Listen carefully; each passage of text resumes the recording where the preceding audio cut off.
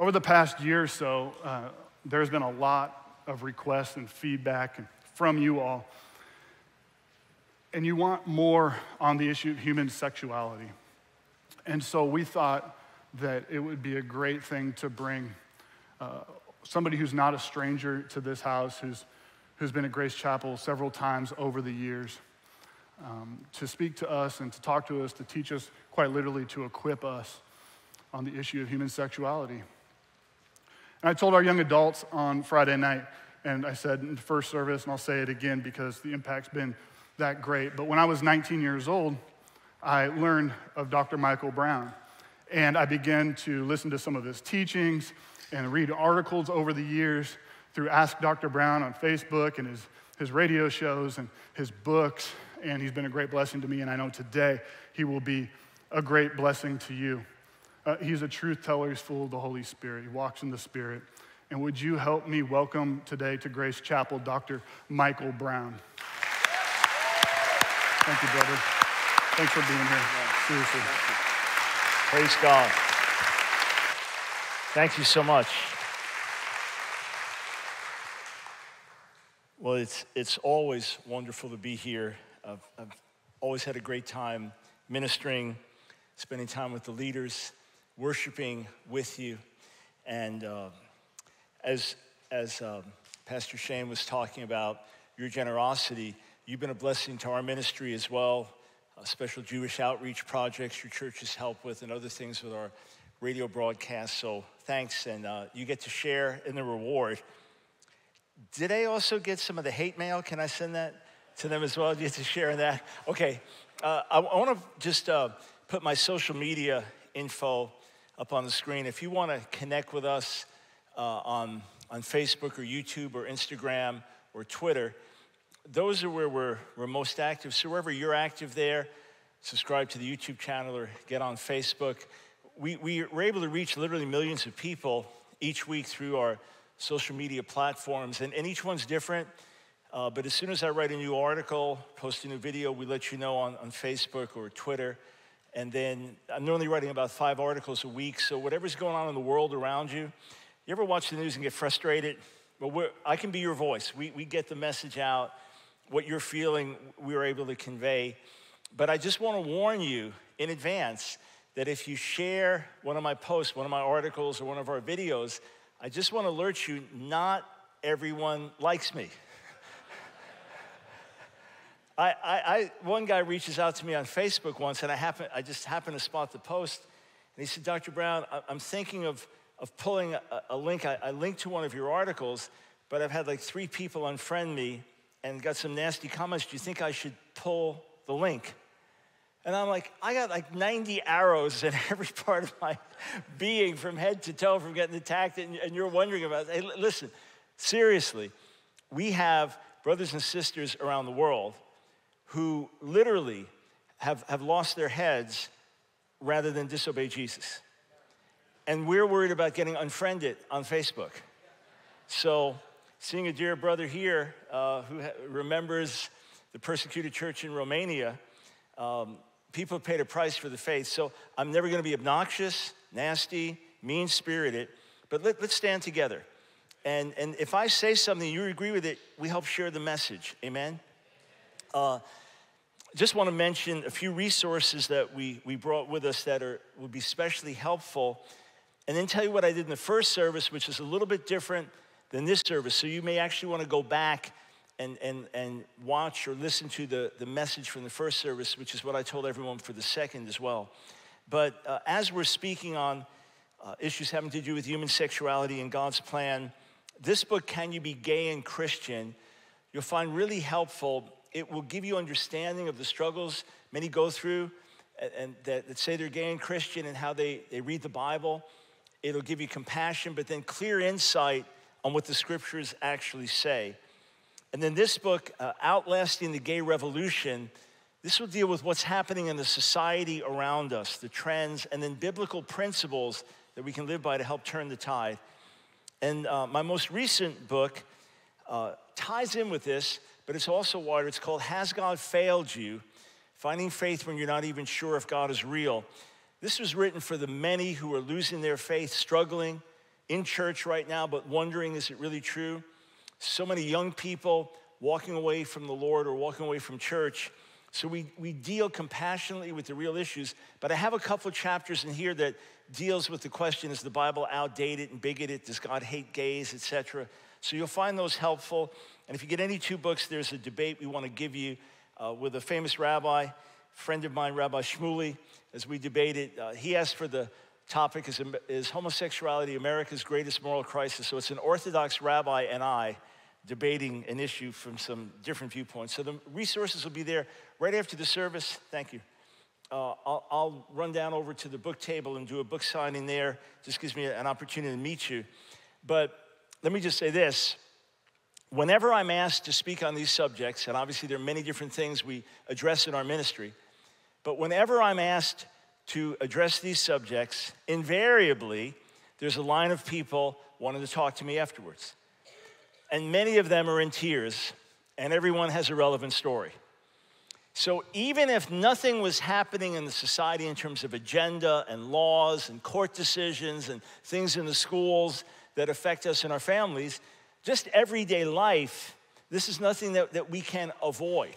So just now, in between services, signing books, there's a mom wanting to know, will this help her 15-year-old daughter dealing with her friends, gay, trans, whatever. Another woman, older woman, saying, hey, my sister, her daughter just a few years ago came out as gay, told her on Mother's Day, I'm lesbian, and unless you accept me as is, we cut off the relationship. And what about attending a same-sex wedding? I was speaking on Long Island about a different subject, actually, and at the end of the night, we were doing Q&A, and we'll have Q&A just on this tonight. So please come out. It'll be eye-opening. If you differ with me on anything, if you want to probe, by all means, come and raise your questions. So finish talking, and then people want to ask me questions about sexuality issues. One woman says, well, I teach in school, and in my school, unless we use the gender pronouns that the student chooses, so if a boy identifies one day as a girl, then you must refer to him as her and she, etc. I have to do this, if not, I'll lose my job. Then another woman says, well, what do? I'm a medical doctor in the emergency room, and they tell us we have to follow how people identify when we fill out their medical forms, but that could be dangerous. Because men and women, there's different medication, or a stroke, a man could respond one way, a woman another. There was actually a case where what was thought to be an obese man was rushed into the hospital having stomach pains. By the time they figured out it was actually a woman who identified as a man who was losing her baby, they lost the baby. What do? I'm invited to a same-sex wedding. Should I go? And the questions are everywhere. This is the world in which we live. And even if we weren't dealing with social issues, as shepherds of the flock, we have to care for the needs of the flock. And we're going to open the scripture, going to share some things with great love, but they'll be jarring. But it's love that compels me. I was speaking in Ohio, a number of messages, but the church asked me, could I take one night and address Can You Be Gay and Christian? Did that, went through the scripture. The end of the night, line of people wanted to talk to me, and there's one couple crying. Mom is crying, father's crying. What's going on? Our daughter's 16, she came out as gay. We don't know what to do. I said, well, where is she? They said, well, we're with her uncle. I said, why? They said, well, we kicked her out. I said, you did what? They said, well, we kicked her out. I said, you go get that girl. You bring her back. That's your daughter. I said, you know how difficult that must have been for her to come out and tell you this? And she did it in the only language she has. She didn't say, well, I'm struggling with same-sex attraction. That's the way she's going to talk. She's a teenager. That's normal. And I said, you get her back in your house, sit her down, and say, look, you know what we believe, but you're our daughter, and we love you, period. But how do you respond? And what's the right thing to do? And what's the wrong thing to do? And so this is life in the year 2021 in America. How are we as the church going to respond? So turn with me to Romans, the first chapter. Romans, the first chapter. And as Paul is speaking there, he's he's talking about how God's wrath is being revealed and how all human beings, Jew and Gentile alike, come under God's judgment because of our sin. And he says in verse 20, for since the creation of the world, God's invisible qualities, his eternal power and divine nature have been clearly seen, being understood from what has been made, so that men are without excuse. For although they knew God, they neither glorified him as God nor gave thanks to him, but their thinking became futile and their foolish hearts were darkened. Although they claimed to be wise, they became fools and exchanged the glory of the immortal God for images made to look like mortal men and birds and animals and reptiles. Where have you read before about people and birds and animals and reptiles? Sounds like Genesis 1, the creation account. And what Paul is saying is that the human race, he's talking about the history of the human race, as the human race rejected the revelation of God in nature, rejected what was obvious, and fell into idolatry, that they began to worship created things. Therefore, God gave them over in the sinful desires of their hearts to sexual impurity for the degrading of their bodies with one another. They exchanged the truth of God for a lie and worshiped and served created things rather than the Creator, who's forever praised. Amen. So he's saying because of our turning away from the one true God and worshiping idols, that God gave us over to sexual sin. And if you want to talk about universal sins that the human race commits, they're sexual sins. I remember preaching in different parts of the world where the culture was so different and the people looked so different and everything sounded and seemed so different. And I'm about to get up and preach a repentance and holiness message, and I asked the brother that was leading the meetings, I said, do the people sin here the same way as in America? I said, yes, brother. There's adultery, there's murder, they're human beings. So sexual sin. And because in the midst of this, rather than turn to God in repentance, we continue in our idolatry, because of this, God gave them over to shameful lusts. Even their women exchanged natural relations for unnatural ones. In the same way, the men also abandoned natural relations with women and were inflamed with lust for one another. Men committed indecent acts with other men and received in themselves the due penalty for their perversion. And then he goes on to list all types of human sin, including greed and envy and slander, and said this is the state of the human race. And what's interesting is in verses 26 and 27, even though most of our English translations say men and women, the Greek does not say men and women, it says males and females. Paul doesn't use those terms a lot, he uses them very specifically. There's neither male or female in Christ, meaning there's no class distinction in the Messiah. Most of the time he talks about men and women. The reason he talks about males and females is he's bringing us back again to Genesis 1, God's order in creation. There are gay theologians that say, no, what Paul meant here is that he gave heterosexual men over to homosexuality and heterosexual women over to lesbianism. In other words, to do what was contrary to their own nature. But that's not what Paul's talking about. He's talking about the function and nature as God intended it and made it. He's going back to Genesis 1 and saying, as a result of the sin of the human race, not talking about every individual, we were given over to idolatry. We were given over to sexual immorality. We were given over to other sexual desires contrary to God's intended order. And what happens is when we deviate from God's norm, everything gets out of whack. There was a tragic plane crash, or actually plane shot down, Korean Airlines flight 007 in the 1980s. It just veered a little bit off course. And when it took off slightly off course, somehow it kept getting off course, either a navigation error or a pilot error. It ended up over Russian airspace. When the pilots didn't respond, Russians shot them down. Several hundred people killed, including American congressmen. It just was slightly off, but it kept going. And where we find ourselves today is the result of a deviation that has been going on for years. Francis Schaeffer, in 1968, talking about gay activism. This is before Stonewall riots, 1969. This is before the sexual revolution had manifested itself fully in that way. And he talked about the inevitable outcome of this is the war on gender itself and war on gender distinctions themselves. Just got a news item from a friend yesterday that a middle school in Virginia is now removing the urinals from the boys' rooms, boys' bathrooms. Why? Because there are girls who identify as boys who are now allowed to use the boys' rooms, but they are offended by the presence of urinals. There are college campuses where in the in the men's rooms, you can now get tampons because men menstruate also. This is some of the social madness that we've fallen into because we have deviated from the path. In 2004, God called me to begin addressing homosexual activism in our society.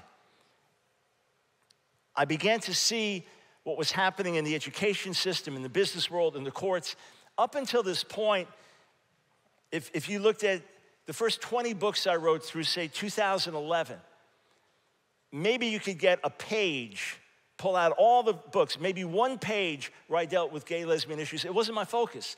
It wasn't a big thing I preached about. I constantly preached about sexual immorality. I'm a heterosexual. I understand issues of heterosexuality, sin, and all the junk that's out there, and adultery and pornography. And I preach holiness, but gay, lesbian stuff was just not on my radar because it's not my own background. And I wasn't particularly burdened about that aspect of what was happening in society because there were 1,000 other things that were burdening me and concerning me. But I felt this calling about the issues, the societal issues, and I talked about that in the first service, where things are going in our society. But then I knew if I was to have God's heart here, I couldn't just care about the issues, I had to care about the people. What about the hurting people? What about the kid that grows up in church and discovers at 12 years old, he's not attracted to girls, he's attracted to guys. So he prays and he can't tell anyone, he's embarrassed. He won't tell his parents, can't tell the youth pastor, prays and wrestles and tries to have demons cast out of him. What's the matter with me? And then finally realizes, hey, God made me like this. He made me to be gay and the Bible's fine with it. And, you know, what about having a heart for people? I find out from a family member, not until he's in his late 60s. He's now transitioning to be a woman when I hear about it. And he says, you have no idea the pain I live with all these years. You have no idea what I struggle with. God began to break my heart for the people.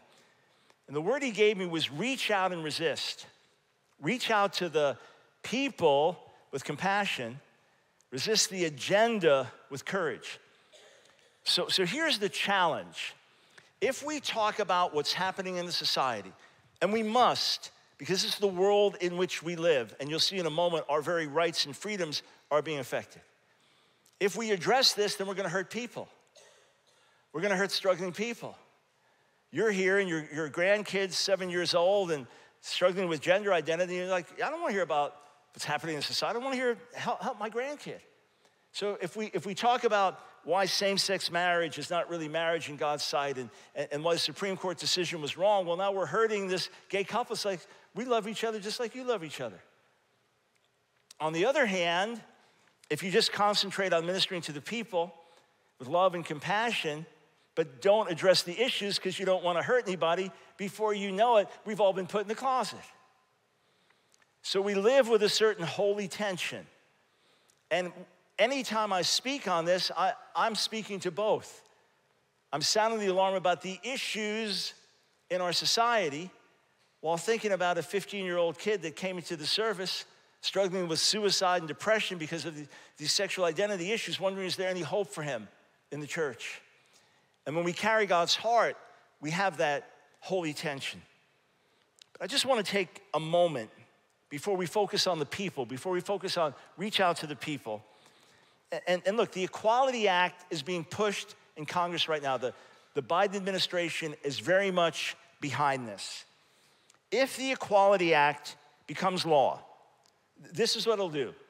It'll force churches, mosques, and synagogues to either promote LGBT activities or face devastating court fees and bankruptcy. If, for example, any building here in your facility is used to perform marriages, then any gay couple could come in and demand that the church perform a marriage for them. And if you refused, you'd be breaking the law. Destroy gender privacy in every bathroom, locker room, and shower outside your private home. Force all Christian organizations, businesses, and schools to hire transgenders. So a 50-year-old biological male, very clearly a male, comes to your Christian preschool, says, I'd like to be a teacher in your preschool. He's wearing a dress, identifies as Sally. If he's otherwise qualified, you would be required to hire him in your Christian school, or your school could be shut down. This is reality, friends. And I've had friends of mine who've lost their jobs, literally lost their jobs because of their privately held views on biblical sexuality. If the Equality Act becomes law, it would silence those wanting to be freed from same-sex attractions or behavior. This could even lead to banning portions of the Bible because it offers the power to free people desiring to change or overcome unwanted LGBTQ attractions or behavior, enact many other bigoted directives that would effectively criminalize Christianity in America, and there are 0 religious exemptions in the bill. It specifically says there are no religious exemptions. Doesn't matter if your state has a strong Religious Freedom Restoration Act, doesn't matter. No religious exemptions. And a lot of this has been happening. In the first service, I talked about things I wrote 10 years ago and was talking about 15 years ago. So this is what's happening next. We just want you to know this is what's coming, and now it's happened. So none of this is a surprise on any level. And we've been talking about for years and years and years what kids are being taught in schools. There was a young lady who was in our school of ministry over a decade ago. She was teaching at one of the best preschools in Charlotte, North Carolina. She was not allowed to say, boys, be quiet, because that was making a gender distinction. She couldn't say boys and girls. She had to just say friends and talk generically. She was required to read kids' books like Heather Had Two Mommies and things. Ultimately, she resigned the job. This was over a decade ago in Charlotte. Just check out this enthusiastic preschool. You're dropping your kids off, 4-year-olds. Listen to her excitement as she shares some of the agenda. Story time. This has been my first year in preschool with a class of my own, teaching alongside another queer neurodivergent educator, and we have been rocking our twos class. We've been talking about gender and skin color and consent and empathy and our bodies and autonomy. It's been fabulous. But our teaching team is shifting and a new person is being onboarded, someone with many years of experience. So today at the lunch table, when the topic of gender and genitals came up, one of our students plainly looked up and said, well, I'm a girl today, but I know that teacher Co isn't. No, they're NB. And the look on the incoming teacher's face was priceless. She was shocked in a good way, and she just looked around at the two of us and said, this class is incredible, and I am so impressed.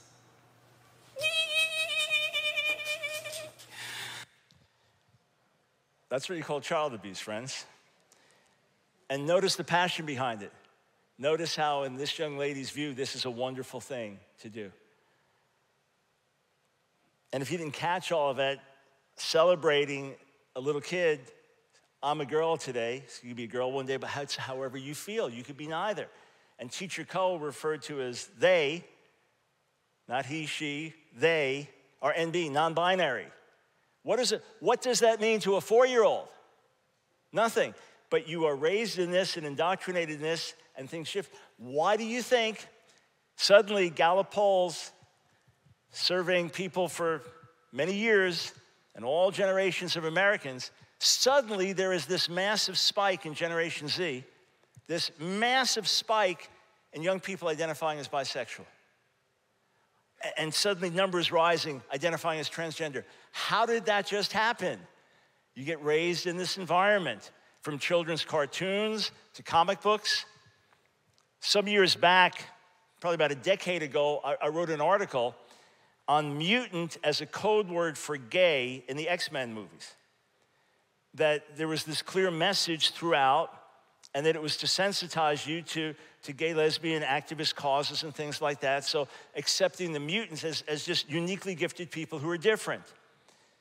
So I wrote an article about it, and I got blasted on gay websites. You know why? They said, who didn't know this? What, you think this is news? We've known this for years and years, and it's been in the comic books for years. You're just learning this now? How stupid. So this has been out. These things have been pushed for years. In 2004, I realized that LGBT activism, and the T part was not as prominent then. Already in 2004, I realized this was the principal threat to freedom of religion, speech, and conscience in America. 17 years ago. At the same time, we're talking about people. And I want to focus the rest of this talk with you on the first part of the commission I got, which was reach out to the people. And look at what's written in Romans 13:10. We read from Romans 1. What's written in Romans 13:10? Love does no harm to a neighbor. Therefore, love is the fulfillment of the law.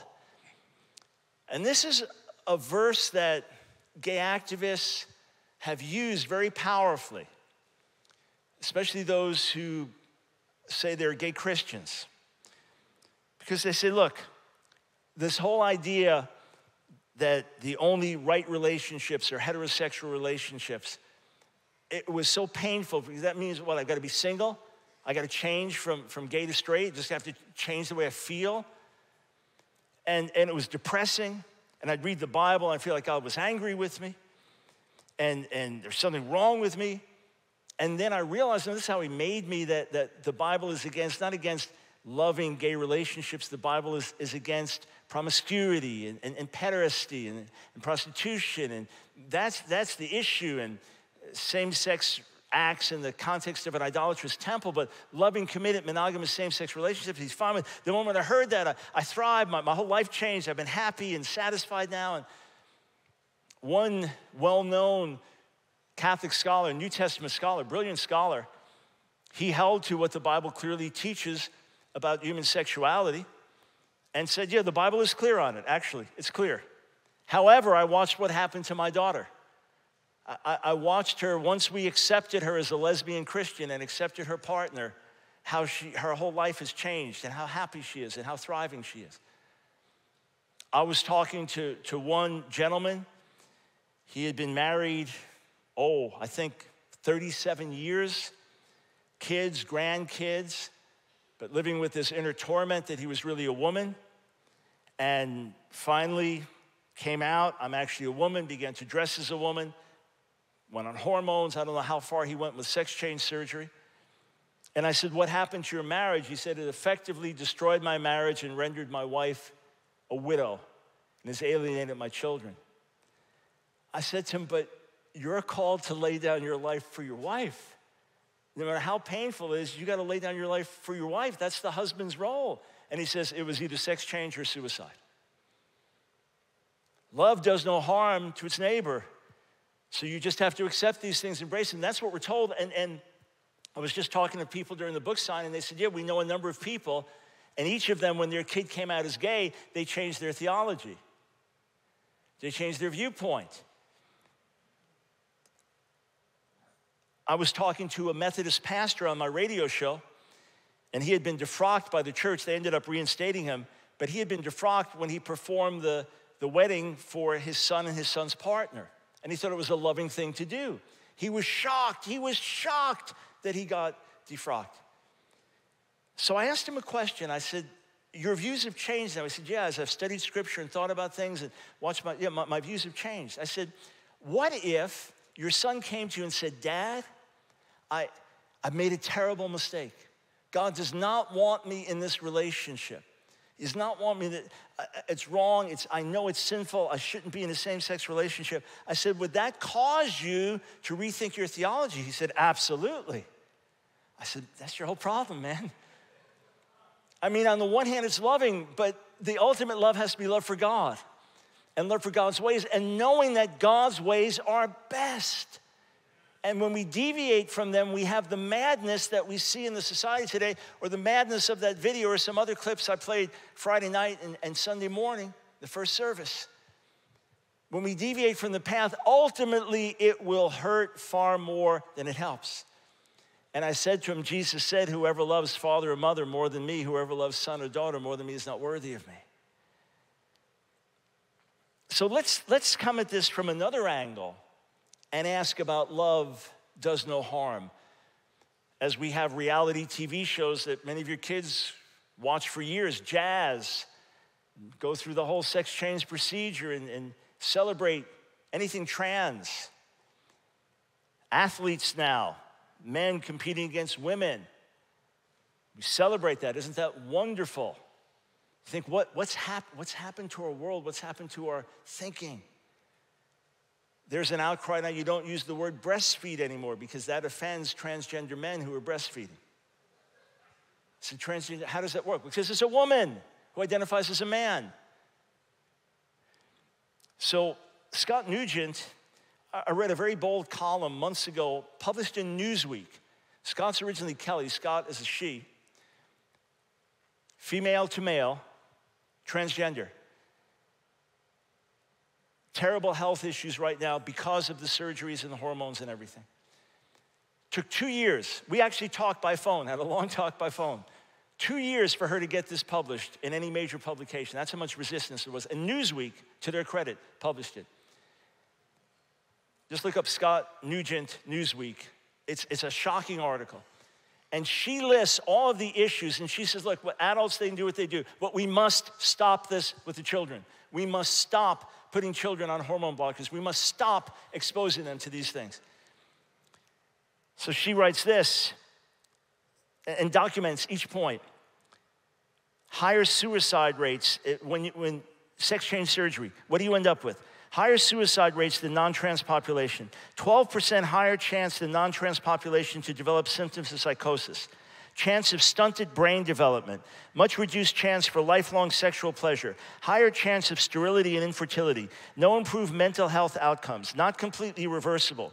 Decreased life expectancy, increased risk of premature death from heart attacks and pulmonary embolisms, bone damage, possible liver damage, increased mental health complications, increased chances of mood syndrome symptoms. And the reason we talked by phone was because she ended the article by saying, I will work across the aisle, evangelical, atheist, Republican, Democrat, whoever, I will work across that. We must stop the assault on children. Because this is where it goes. This is where it ends up, friends. So I wrote an article commending this and commending the courage. And Scott, as I knew the name then, reached out and said, let's talk. And working tirelessly at great personal sacrifice to try to wake up America. There's a book written by Abigail Shrier called Irreparable Damage about what's happening, especially with teen girls who are identifying as boys having sex change surgery only a few years later to say, what in the world did I do? Comes out from Regnery Press, the #1 conservative publisher in America. Amazon would not allow them to advertise. They allow them to sell the book, but they do not allow them to advertise it. They ban them from advertising on Amazon. Ryan Anderson wrote a book, When Harry Becomes Sally. He's PhD, brilliant guy, well-researched, compassionate book, bestseller. Amazon pulled it. They banned the book. You cannot buy it on Amazon. This is how far the agenda has gone. And who's getting hurt and destroyed? Children. Look at this firsthand account from a young woman in England. She says, I look back, Kira Bell, her name is, I see how everything led me to conclude it would be best if I stopped becoming a woman. My thinking was that if I took hormones, I'd grow taller and wouldn't look much different from biological men. Because she grew up feeling like a tomboy, and then realized I'm attracted to women, not to men, and all of this. I began seeing a psychologist through the National Health Service, or NHS, when I was 15, because I kept insisting that I wanted to be a boy. I was referred to the Gender Identity Development Service at the Tavistock and Portman Clinic in London. There I was diagnosed with gender dysphoria, which is psychological distress because of a mismatch between your biological sex and your perceived gender identity. By the time I got to the Tavistock, I was adamant that I needed to transition. It was the kind of brash assertion that's typical of teenagers. Ever remember how you felt as a teen and kind of look back at it laughing, but it was so real then? It was so important then, had to be. The good thing is you can't make lifelong decisions then, right? You don't have a driver's license. can't even vote, can't drink. But here you can make life-altering decisions with your physical body as a child. By the time I got to the Tavistock, was adamant, goes on. After a series of superficial conversations with social workers, I was put on puberty blockers at age 16. A year later, I was receiving testosterone shots. When 20, I had a double mastectomy. So it's my third time reading this, and I can't get through it. By then, I appeared to have a more masculine build, as well as a man's voice, a man's beard, and a man's name, Quincy, after Quincy Jones. But the further my transition went, the more I realized that I wasn't a man and never would be. We are told these days that when someone presents with gender dysphoria, this reflects a person's real or true self. The desire to change genders is set. But this was not the case for me. As I matured, I recognized that gender dysphoria was a symptom of my overall misery, not its cause. 5 years later, beginning my medical transition to become male, I began the process of detransitioning. A lot of trans men talk about how you can't cry with a high dose of testosterone in your body, and this affected me too. I couldn't release my emotions. One of the first signs that I was becoming cured again was that, thankfully, at last I was able to cry. I had a lot to cry about. The consequences of what happened to me have been profound. Possible infertility, loss of my breasts and inability to breastfeed, atrophied genitals, a permanently changed voice, facial hair. When I was seen at the Tavistock Clinic, I had so many issues that it was comforting to think that I really only had one that needed solving. I was a male in a female body, but it was the job of the professionals to consider all my comorbidities, not just to affirm my naive hope that everything could be solved with hormones and surgery. You know, not that long ago, there was one gender clinic in America where you bring your kid and they say, yeah, they're transgender, let's get them on hormone blockers. Now there are hundreds. Children are basically human guinea pigs in a deadly experiment. Concerned parents, website Parents of ROGD Kids. We are a group of parents whose children have suddenly, seemingly out of the blue, decided that they identify strongly with the opposite sex and are at various stages in transitioning. This is a new phenomenon that has only recently been identified. Researchers are calling it rapid onset gender dysphoria, and it is epidemic among our most vulnerable youth. Our children are young, naive, and impressionable. Many of them are experiencing emotional or social difficulties. They're strongly influenced by their peers and by the media who are promoting the transgender lifestyle as popular, desirable, and the solution to all their problems. And they're being misled by authority figures such as teachers, doctors, and counselors who rush to affirm their chosen gender without ever questioning why. We are skeptical of the current standard of care, the affirmative approach, which only seems to confirm and solidify our children's misguided, externally influenced sense of self. And we are horrified at the growing number of young people whose bodies have been disfigured, their physical and mental health destroyed by transitioning, only to discover too late that it did little to relieve their dysphoria. Please read our story, see the devastating impact ROGD has had on our children and families.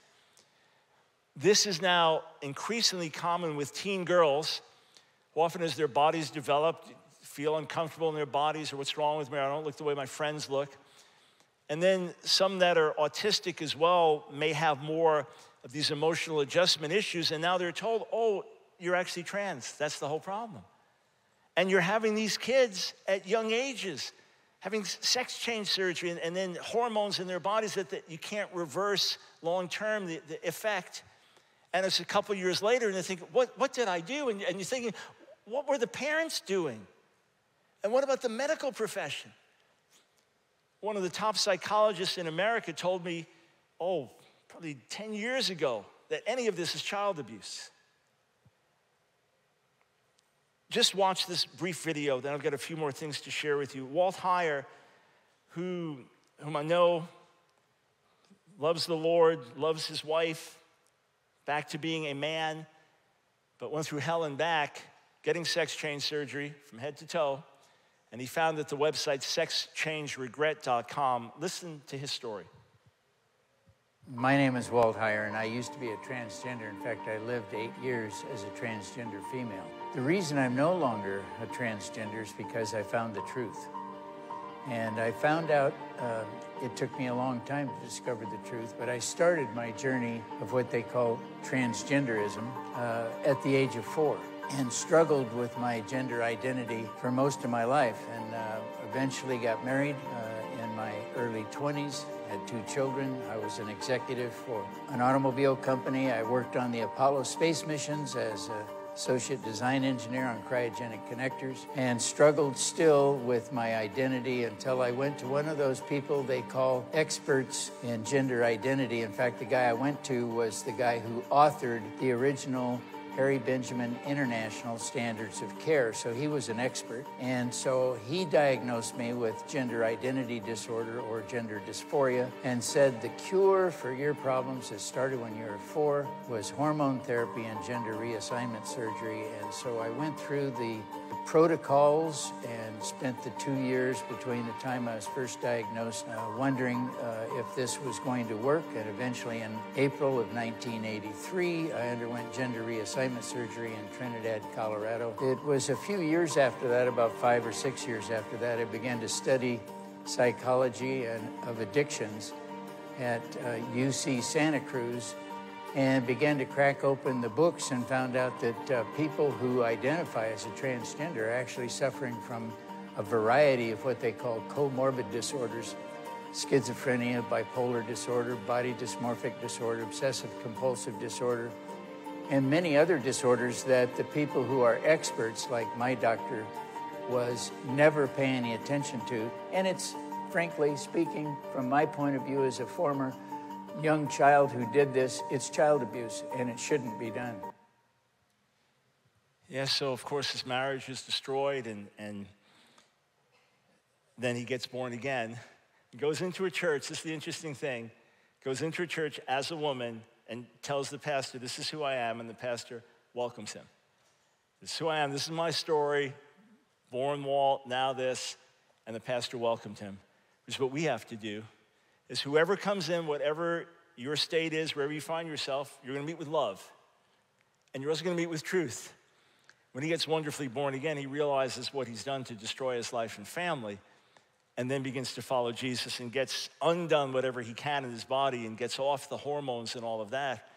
But he founded sexchangeregret.com, and in his case, his grandmother used to dress him up in a dress when he was like 4 years old and tell him how pretty he looked in the dress. So that was when he got affirmed. And then he got sexually abused by a male, and this is what ended up where he is. Just real quick, Nathaniel, look at this. Listen, a year after having gender surgery, Nathaniel now says the whole thing was a bad idea. I'm 19 years old, and I feel as though I've ruined my life. He said a month after his 18th birthday, Nathaniel had what's euphemistically called bottom surgery.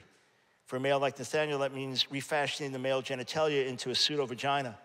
He suffered some complications that required a second surgery a few months later, and he had facial surgery to further feminize his appearance. In his own words, now that I'm all healed from the surgeries, I regret them. 19 years old. The result of the bottom surgery looks like a Frankenstein hack job at best, and that got me thinking critically about myself. I had turned myself into a plastic surgery facsimile of a woman, but I knew I still wasn't one. I became, and to an extent still feel, deeply depressed. There is a movement across the country of men and women who've come out of homosexuality, some of them with their desires heterosexual, some just with a lessening of homosexual desires, some simply saying no to them to live for Jesus. I know many of them myself. Just put a picture up of some. Some are ex-trans. I know some of these people. I know the transformation of their lives. I know that change is possible. And that's the message we need to proclaim, because there is an attempt to stifle it and shut it down. The most famous psychologist who wrote books on the possibility of change through counseling was banned on Amazon a few years back. Can't get any of his books there. There's an attempt to shut this down. When you hear conversion therapy bill, that's the way they phrase it, to say it will be illegal to counsel. In many of our states, it's illegal to provide help for a child under 18, even with parental affirmation. If the child says, I have unwanted same-sex attractions, or I feel like I'm trapped in the wrong body, illegal to provide them with counsel. And California almost passed a bill to make it illegal for anyone of any age to get counsel and help. And that means that it breaks down to churches giving count. This is where it's going, to shut our voices down. If we really care about people, I'm gonna close here. If we really care about people, we've got to join grace and truth together. Yes, there's a crisis in the society. But right here in this room, and those watching online, every one of you has a story, either friend or loved one or co-worker, real life situations we deal with. Let it be known that Grace Chapel is a place where people can come, whoever they are, whatever their background, meet with God and experience change. Meet with God and have hope for a better life. God did not make anyone to be gay or lesbian or trans. God has a better way. And because love does no harm to its neighbor, we are determined to show that better way. Amen? We are determined to show that better way. Let's just pray. Father, in the name of Jesus, take these simple truths, drill them home into our hearts, and make us changers of lives through the gospel. In Jesus' name, amen. Amen. I'm going to run over to the book table to meet you there. Turn things back to Pastor Shane. Thank you. Can we thank Pastor Brown, Dr. Brown this morning? Amen. Just a couple quick notes for you this morning, and so I don't forget. I want to make sure that you know that as a pastoral staff and as a staff here at Grace Chapel, we love and care for you deeply. And if any of this hits home in a way that we can help, we want to be able to do that. So we have resources in our community, and we have great resources right here in our church body, and we want to be able to help you do that. Amen? And so, we need to let you know that. I want you also to know that Dr. Brown's books will be available just past the fellowship hall in the GCA hallway. He'll also be able to sign them there. And also tonight at 6:30 p.m., Dr. Brown will be right back in this room to field questions. That's all that we're going to do tonight is field questions. And he made a statement at the beginning. If you disagree with anything he said, feel free to bring that in the form of a question, and he'd love to have that conversation with you.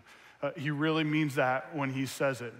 Now, I should also note that the second service message was a continuation of first service. So as first service tuned in to the second service, hopefully online, to get the continuation, it would behoove all of us in this room to go back and look at what he did in first service, and then we kind of end the story tonight in that question and answer time. Amen? Would you stand to your feet if you're able, and let's pray. I think it's a good way to end today. So, Father, I thank you, we thank you for your goodness and your overwhelming love. God, we want all men, all women to encounter you.